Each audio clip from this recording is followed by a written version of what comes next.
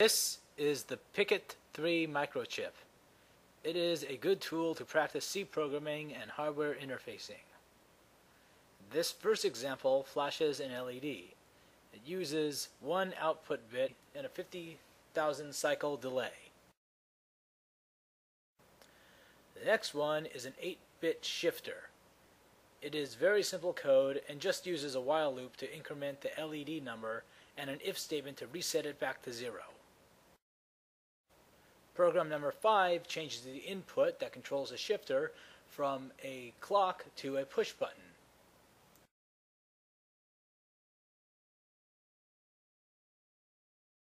This code uses the push button to reverse the direction of the shifter.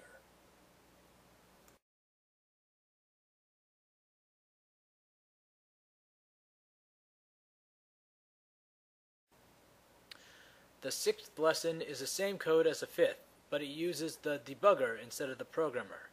It allows us to pause the program as well as walk through it line by line.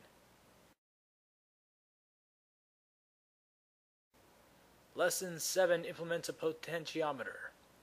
The code, guided by its input, adjusts the speed of the shifter.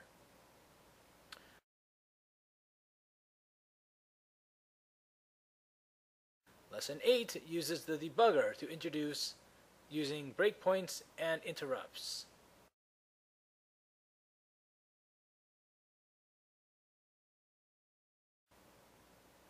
The first of these 3 exercises I did involved changing the code for Lab 3 to shift 3 bits instead of 1.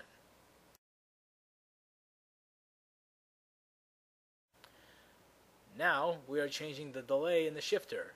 It requires just changing the delay number.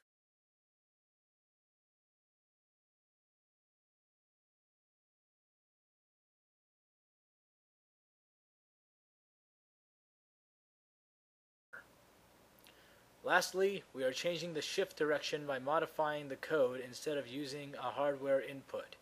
It requires changing the incrementer to a decrementer and reversing the condition and code of the if statement.